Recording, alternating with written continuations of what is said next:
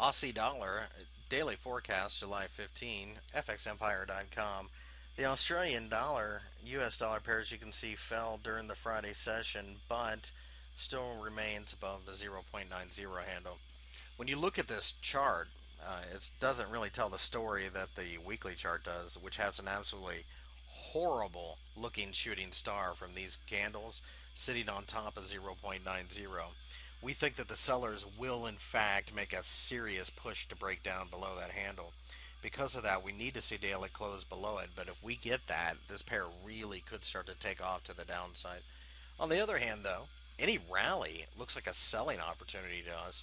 So if we do rally, we're just looking for shorter term signals in order to go ahead and start selling the Australian dollar yet again.